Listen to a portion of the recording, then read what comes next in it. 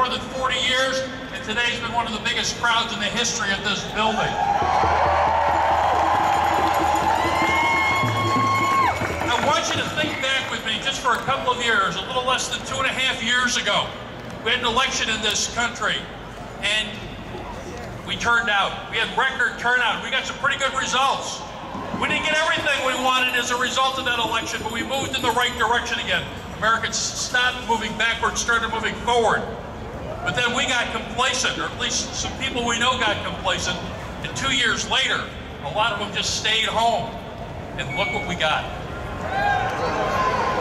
Now there's people inside who are hoping that they're going to get this all through right now at the beginning of the new term, and we're going to forget about it before 2012. We're going to forget. We're not going to forget again, and we're not going to let the things that happened to us in the last election happen again.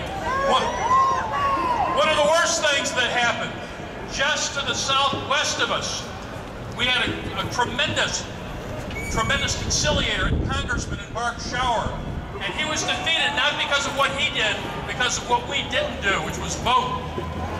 We ended up with one of the most conservative members of Congress in the history of the country, Tim Walberg. And we have nobody to blame but ourselves. We can't forget as we go into 2012. To get things started for this final session for this afternoon, please welcome the man who still should be the congressman from the 7th District of Michigan, Mark Schauer.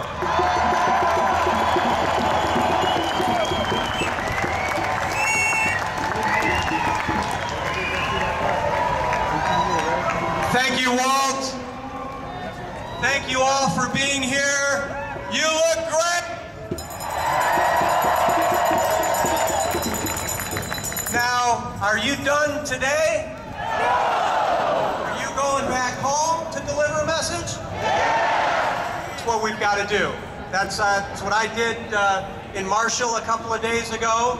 It happens to be the hometown of the Speaker of the House. And I'll continue to be out there. I'll continue to be out there with you.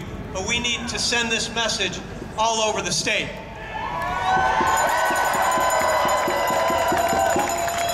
So,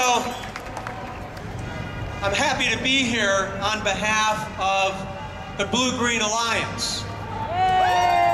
The Blue-Green Alliance is a national partnership of labor unions and environmental organizations representing more than 14 million members and supporters from all over the country.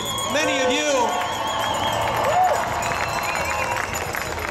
And the work of the Blue-Green Alliance is to increase the number and quality of green jobs here in Michigan and around the country.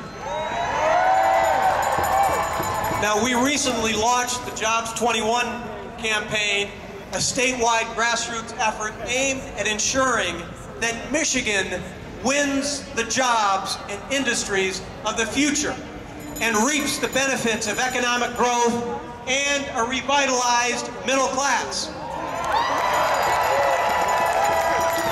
Now, we know here in Michigan we're recovering from the worst economic downturn since the Great Depression. And at one point, our unemployment rate was almost 15%.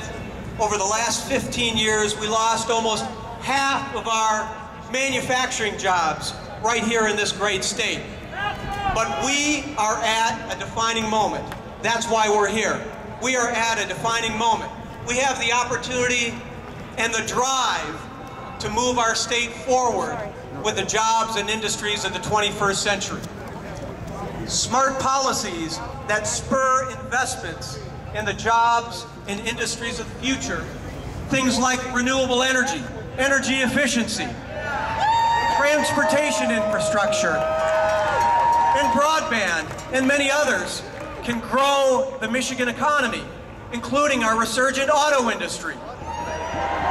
And these will create good middle-class jobs and protect the environment for the next generation.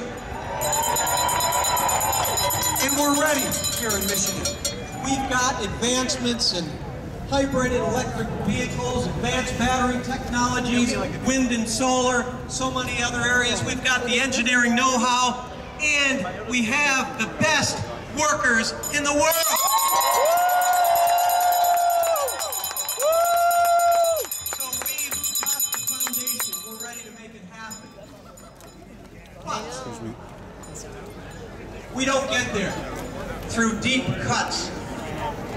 classroom, whether to our neighborhood schools or to our great universities. We also don't get there by raising taxes on seniors and by raising taxes on low and middle income families. And we don't get there by rolling back the prevailing wage or basic worker rights. Michigan.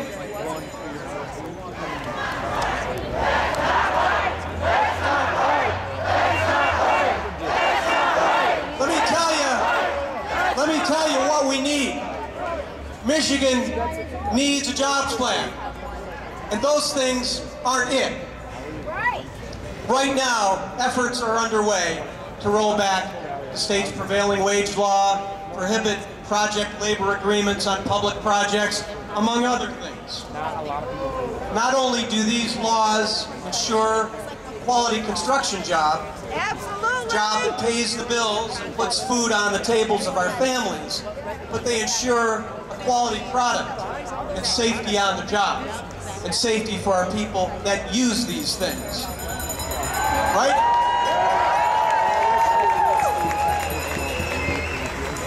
And chipping away at workers' rights will not create a single job.